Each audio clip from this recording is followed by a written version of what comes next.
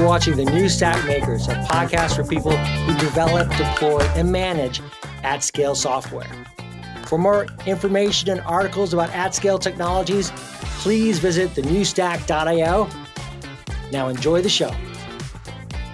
Chronosphere is the only observability platform that puts you back in control by taming rampant data growth and cloud-native complexity, delivering increased business confidence.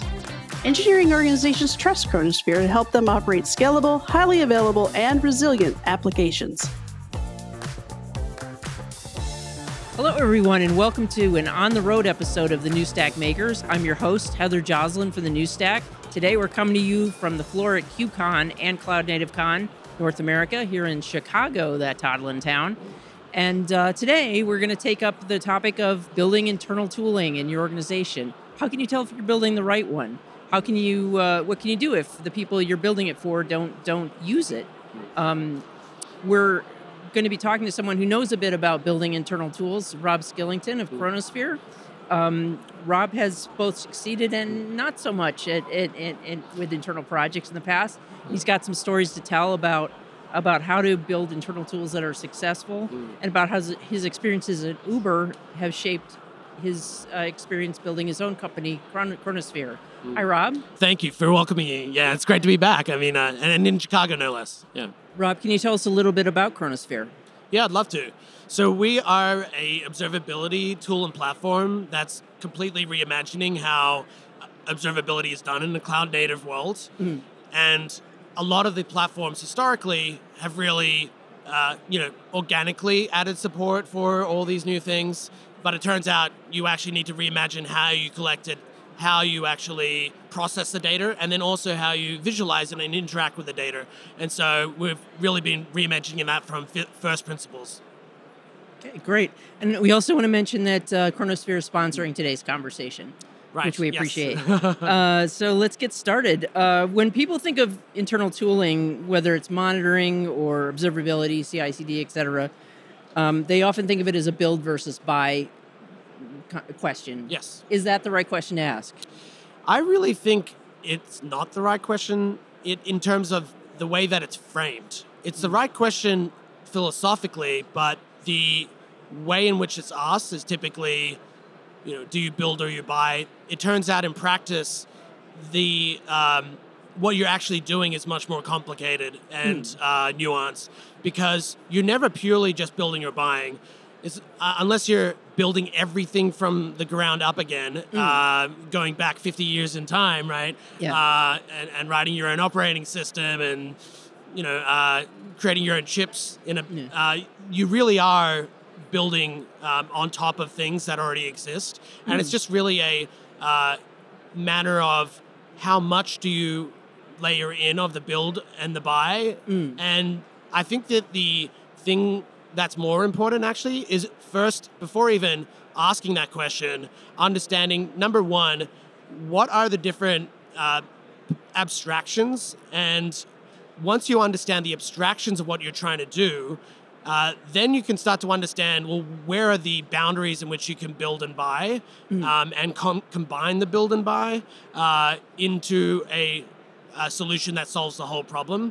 And then once you've developed the abstractions, which is really important, because then you're not just solving for today, right? The short term. You're solving for the longer term because you understand the entire landscape better. And then once you understand that landscape, you kind of can then start to carve out individual components that you can tell whether could I build or buy here, and have I drawn the boundary at the right level so that if I do want to ever revisit this decision, can I do so without having to change the interface between the abstractions? Will the protocol still keep working? Will in the observability world, can I bring my dashboards from one system to another?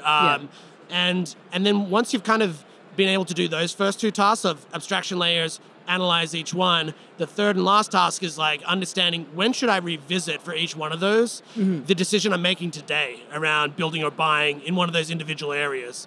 Because that's what I've found is the most important kind of relationship to understand going into this process of building or buying in an area to solve a problem that you have. So thinking about the long term, not just solving the problem right now, but down the road when the technology changes, is this going to be flexible enough? Is this going to be adaptable enough? Yeah, and I would say that while people, they don't 100% ignore it necessarily, right? Like they do future-proof their plans, but I think perhaps the analysis of the different boundaries and the contract between those boundaries is not often as deeply analyzed. People just simply think, oh, as long as I choose an open standard, vendor or tool or platform, then it doesn't really matter. I'm not locked in. Yeah. But it turns out that like, even though that's true, there are incompatibilities between visualization elements. Like, if you're using Grafana internally, that locks you into a certain set of things. And then, it's much more nuanced at each layer. So, when it comes to shipping good tooling, is it true or false that if you build it, they will come? Right, and I think that is the answer to that question is not always. Yeah. Okay. And I've experienced firsthand that a few times. Okay. And I can tell you about some of those experiences.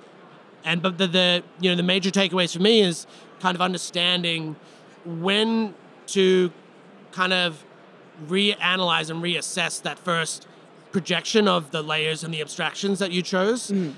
It's really important to understand when you should revisit those criteria of why you chose something, right? Because what we've found sometimes when they haven't come, for instance, we were building a visualization platform internally at Uber at one point, and it was not as popular as the de facto tool that we had. And we found out only 50 or 60 users were even, using the system daily, whereas the de facto tool had 1,000 engineers per day uniquely using the system.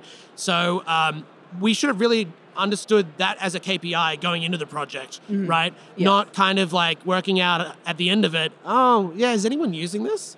So, I think it's really important to do a bit of that thinking up front. Okay. So know your audience and what they want first. Yeah, know your audience. How are you grading the criteria on the tool you're buying and building, and using that knowledge of knowing your audience? What is the most important thing that for this problem you're solving to be tracking and understanding if it's meeting its criteria or not. Tell me about not invented here syndrome. How can you tell if that's present in an engineering organization? That's a really tough question because the answer is very vague that I give. Oh, we love vague answers on this podcast. I feel like, someone could do a master's class on that. I definitely believe. And I think that the thing about the not invented here syndrome, and from my time, I started off my career at Microsoft, right? And that was very heavy on the spectrum towards a lot of not invented here kind of culture. And I would say at a certain point, I couldn't really fault the company too much because I understood that Apple had their own ecosystem, right? Yeah. Microsoft has theirs, and there's really a design kind of bled into the system where the more things that they use in the Microsoft universe, the experience gets better and better, right? Yeah. That is part of the reason why at Microsoft perhaps they were heavy on the spectrum because it actually improved the product, I suppose, some of that culture. But I do think it was really difficult to work inside that company with that because sometimes they were building things that, I don't think necessarily needed to be rebuilt for the sake of rebuilding it. Yeah. And so I would say that, to more fully answer your question, I think it shows up in conversations really easily. Like when you're kind of around a table, a set of engineers, or on Zoom, obviously these days, or some other conferencing software, really just seeing where the center of gravity is when people start to propose ways to solve problems. You can kind of see if they gravitate towards the should we check out how other people do it? Yeah. Or should we just jump to a solution that's likely an internally built thing, immediately? Yeah. And so I think that's one good signal. And then I would say that just, the other thing is just kind of looking around at the history of the company and what's those decisions? Are they well documented? Right. Uber was much more rational because it was, had come a much younger company trying to achieve a goal in terms of becoming a profitable business and such. And, you needed to get to where you were trying to go quite quickly. Yeah. Because it was the faster the business moved, the more likely, that we could fulfill our goal of infrastructure as reliable as running water. Yeah. So anyway, I think even though it was more rational, though, there definitely were pockets of not invented here things, because once you get to an organization where they've solved one or two things that definitely did need to come in-house, it starts to pervade a bit more of the culture to those teams and those sister teams nearby. Yeah. And so, that's it's a tough thing to do, but like there are multiple indicators. What are some examples of build versus buy decisions that you were part of? Maybe I think one thing I've heard about is the M3 story at Uber. M3 was really born out of the fact that we had a really complex distributed system that was containerized and in a cloud native architecture where people hadn't really brought 4,000 different microservices along to a cloud native workload before that quickly, right? And so the system was very complex at high scale and had transitioned from a VM virtual machine based world to containerization as well. So you had a lot of these compounding factors in terms of how difficult it was to really understand that stack, and it required a lot of raw telemetry data to understand that stack. And so M3 was born to really cater to the fact that we needed levels of scale that weren't previously necessary, given those like main contributing factors. And so that's where it was born. Okay.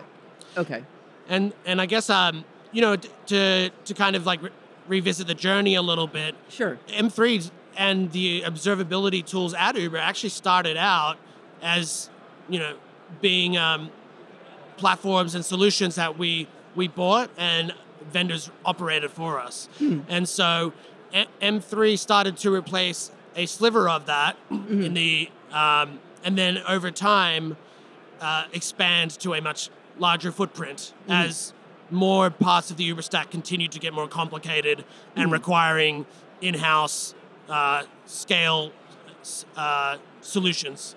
And so the other thing though as well is and why Chronosphere exists is it wasn't just the raw telemetry data though, it was the way in which you interacted with the data, because you need a view into this system that's understandable if you're going to be pivoting around 4,000 microservices. Yeah. So, in fact, I remember the tracing diagram. It would completely blow your like everyone's mind off of its head and shoulders. It was really about like getting in and orienting you around the part of the system that was experiencing problems and having a lot of jumping off points to get you to that place quickly and effectively and reliably, regardless of your experience as as an engineer or your tenure at the company.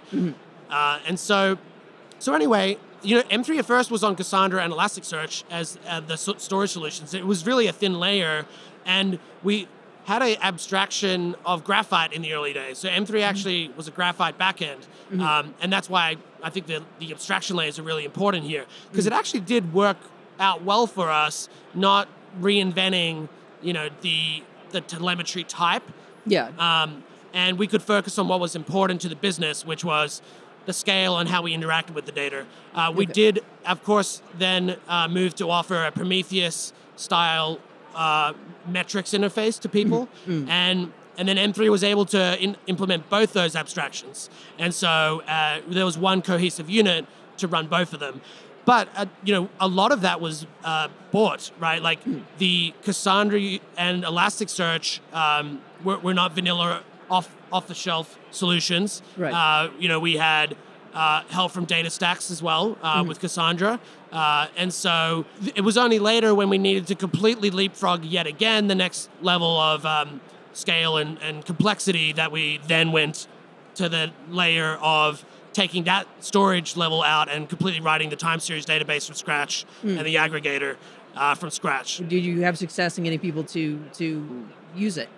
Yes. So that's a success story. Okay. The one we talked about before was not a success story. Okay. But no, M3 was massively utilized. More than 1,000 daily users that's great. were interacting with it through the dashboarding, and we had more than a few 100,000 alerts on there.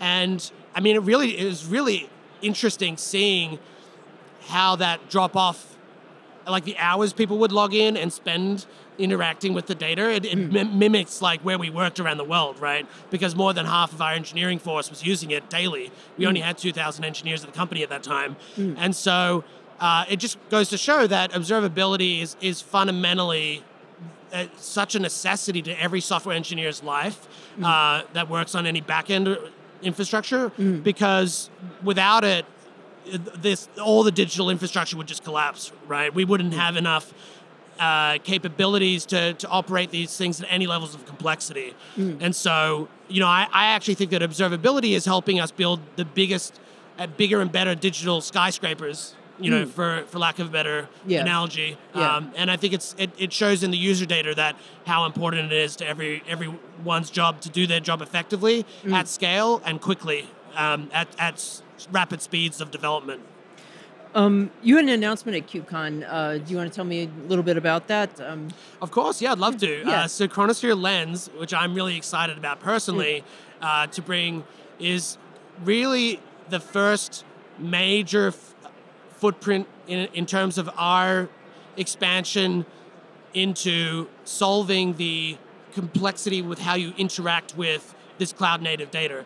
As we chatted about, just before, it's not just the raw scale and aggregation, which a lot of people obviously know Chronosphere for our control plane and being able to fit much more observability use cases in much less dollars for you. But it's also about giving you that view into the system that gets your job done much quicker. And so that helps you remediate issues much faster. It helps you orient yourselves. It helps you onboard engineers. It helps you be more competitive in your own core business, because you can develop and respond to market shifts and dynamics quicker because your observability is much more useful. It helps you get there quicker and reliably without having hours of downtime. Chronosphere Lens is the developer experience behind that and the spiritual successor to what we built internally at Uber to solve that problem.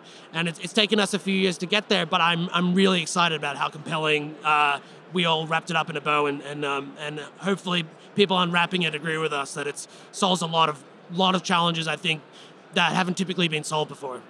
Terrific. Yeah, it does seem like developer experience is at the center of what a lot of people are doing right now. They just kind of realize they're the key to everything. Right. Yes. And especially in terms of like how effective a single engineer can be at your company, I think is like really important, because it gets to that aspect of how competitive can you be in your own core business if you are not able to, be the most productive version of yourself as an engineer. Yeah. That's probably a good place for us to wrap up. So I just want to thank you for joining us again, Rob. It's been a pleasure. Thanks, Heather. Yeah, it's been fantastic being back on. Hopefully, I can't wait until we next catch up. Yes.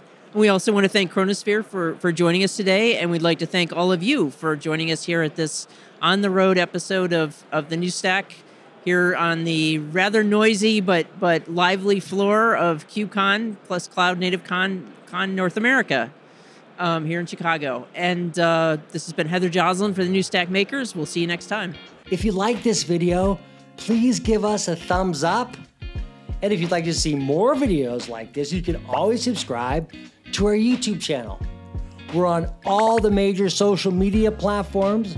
You can always find us at thenewstack.io. We hope to see you soon.